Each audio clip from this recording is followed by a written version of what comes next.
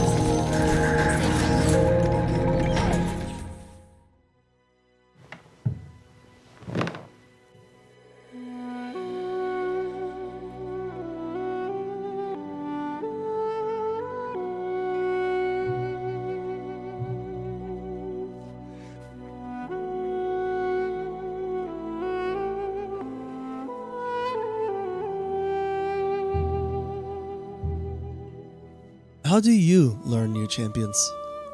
A few minutes with them in the practice tool, sure, but then what? How do you then learn skill builds or itemization? Open op.gg on a different monitor while you play? Ridiculous. Check out how Dota 2 does it. Dota has a system called Hero Guides. Just choose your hero, select a guide, and start the game.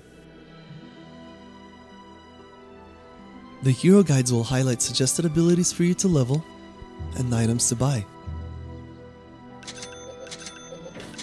Well, at least until you learn to itemize on the fly.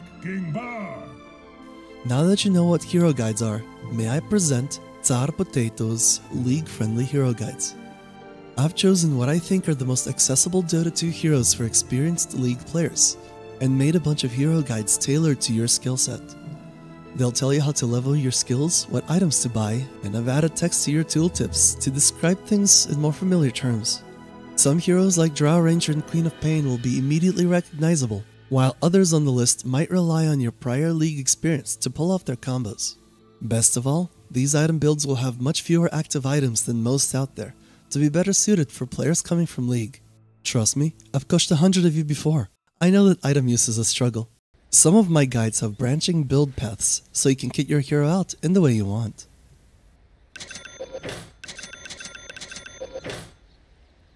Anyways, to sell you on the idea, let me show you just a couple of heroes from each role and what makes them so fun to play. With some of the heroes, I've included what champions I think they play like. I've also included links to everything in the description of this video. Do go and check out my other comparison videos out too.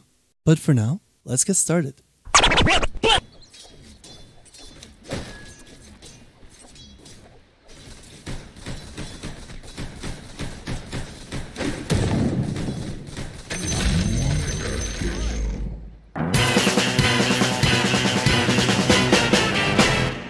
The infamous Dota 2 Sniper. He combines the attack range of Caitlyn with the attack range of Jinx to give you attack range incarnate. Replace Ace in the Hole with an unblockable AWP. Give him Misfortunes Make It Rain with a truly absurd cast range, and you got yourself a late game powerhouse. He's strong in team fights and weak versus assassins.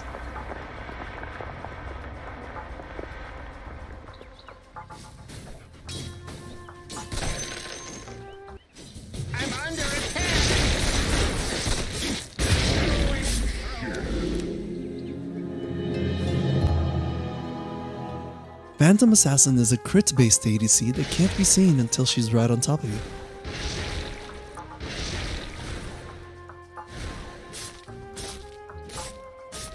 Not to mention, she moonlights as Neo without 50% evasion. She's strong in 1v1s and against squishies, but weak versus tanks and crowd control.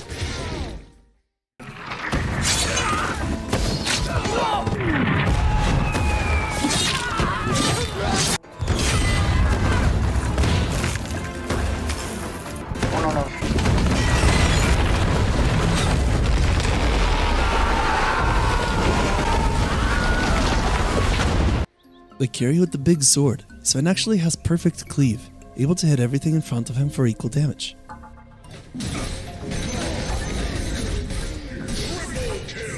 Did I mention that his ultimate is triple damage buff that lasts half a minute? His only weakness is getting kited.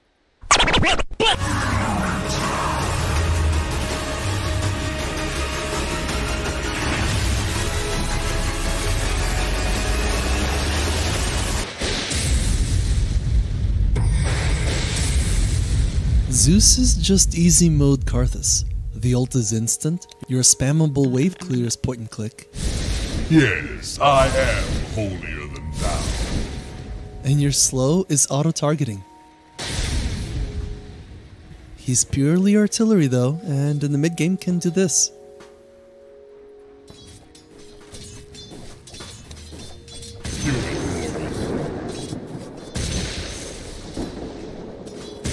He has percent HP damage and true sight, and is pretty much good against everyone at a distance.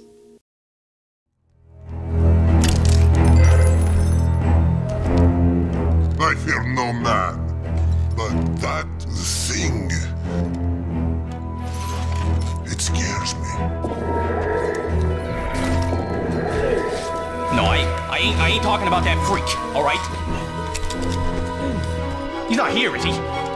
How do I get this fucking thing off?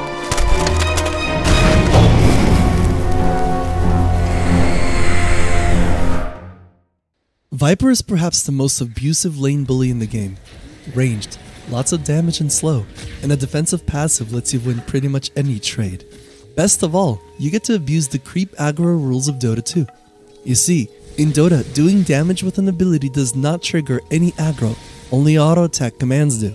So, by casting your Q, your acid attack modifier, as a spell, you can effectively auto-attack the enemy for free without creeps hitting you back. If he tries to attack back, your creeps will join in the fight. It's borderline unfair how easy it is to win the lane. Viper is strong versus immobile enemies and weak versus long range.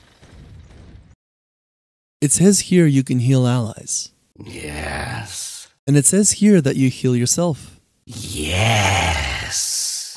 So you're a healer. Yes. So, support?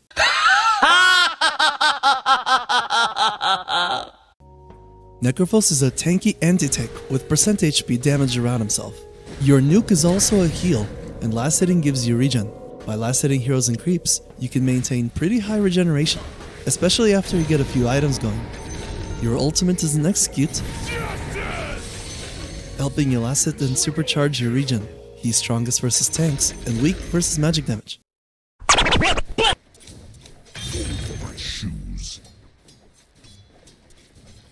Hold up, guys. I gotta take a piss.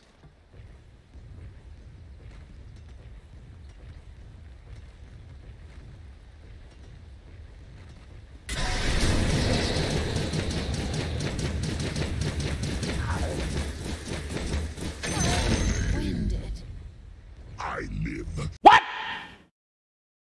Centaur is the most basic tank the game has. He has an AoE stun, an AoE nuke, and a permanent Rammus damage return. His ultimate is a global allied speed boost. Just run in there, cause chaos, and that's about it.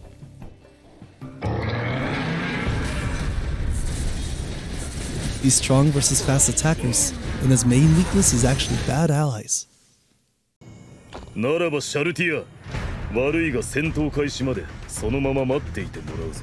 グレーターハードにヘブンリーオーラ、アブショーブション、ペネトレートアップ、グレーターマジックシールド、マダエッセンス、トリプレットマキシマイズマジック、エクスプロードマイン、トリプレットマジック、グレーターマジックシールド、トリプレットマキシマイズブーステッドマジック、マジックアロー。さあ行くぞ。 In Dota, stacking auras is a great way to exert power over the battlefield by just being tanky. In this, Underlord is among the best. He's tanky through both stats and his default aura that lowers enemy AD. Then, just follow my guide and buy a bunch of aura items, stand around and look menacing. He also has great zoning. And for an ult, he has a two-way magical journey that can be used to join fights, reset at base, or transport your team to objectives in an instant.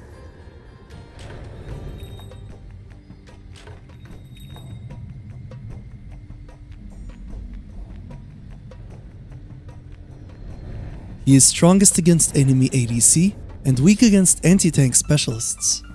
Hey, thanks for watching my video so far. I hope to make this video a core resource for new players.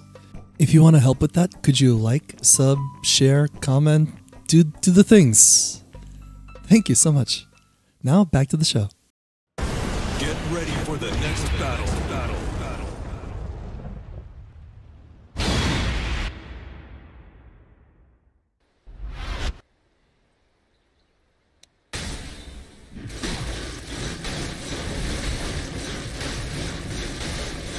Tidehunter gets really tanky against enemy melee ADCs.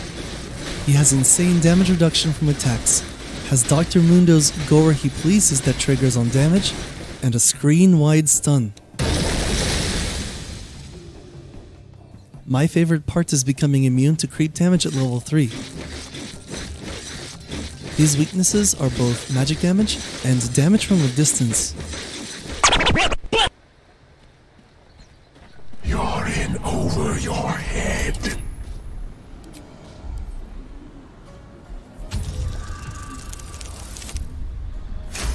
That's how we do. Pure skill.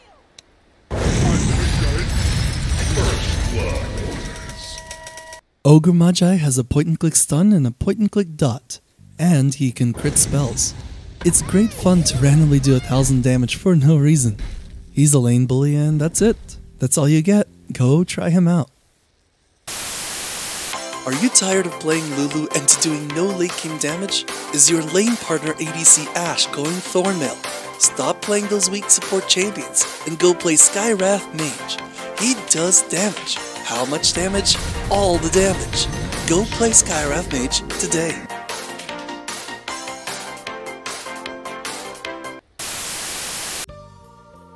No, but seriously, Skywrath Mage just shits out damage. No survivability, weak, crowd control, but a wise man once said, the best CC is death. He's strong when not attacked, and weak when attacked. Yep, it's Zeus again, but this time as a support. In Dota, your position is mostly reflected in your itemization. Almost every hero I've listed so far can be viably played in multiple roles. Zeus, for example, does plenty of damage with low economy and has multiple sources of true sight to kill enemy wards and visible heroes with. With this percent HP damage, he never falls off in the late game.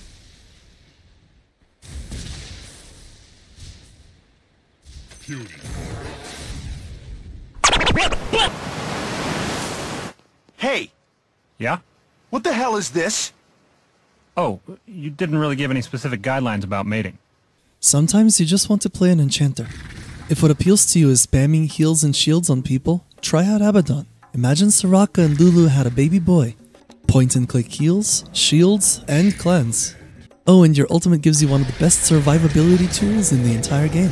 You're an Enchanter that's impossible to burst out. And if you get farmed enough, you get a team-wide semi-invincibility button.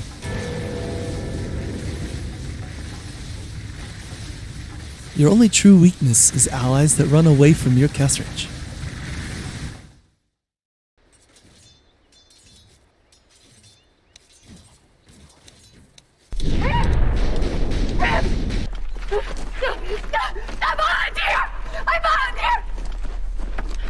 I volunteer as tribute. I believe we have a volunteer.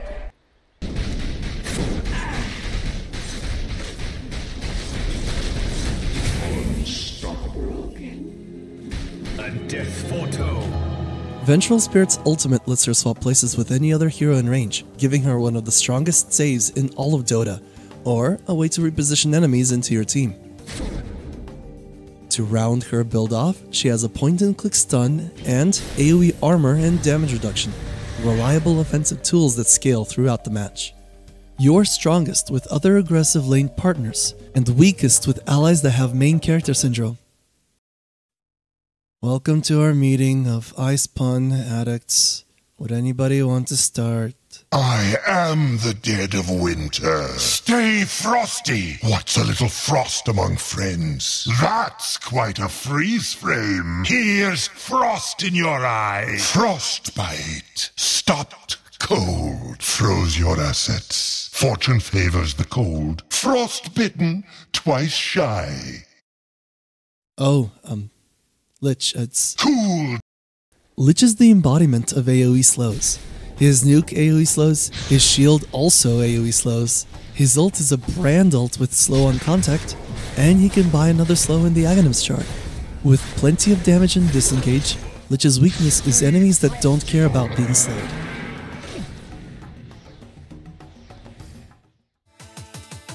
All of these hero guides and links to more can be found in the description of this video. Want to see more? Why not try a few guides yourself? The game's free anyway, and so are my guides. If you're just starting out Dota, remember to do the tutorials first. If you want more help, my servers constantly got coaches volunteering their time to help out. I'm one of them. Don't forget to like and sub and make me famous by sharing and stuff. If you're a Dota player, perhaps this video will come in handy when you want to introduce your league friends to Dota 2 someday. If you're the intended audience, good luck and have fun.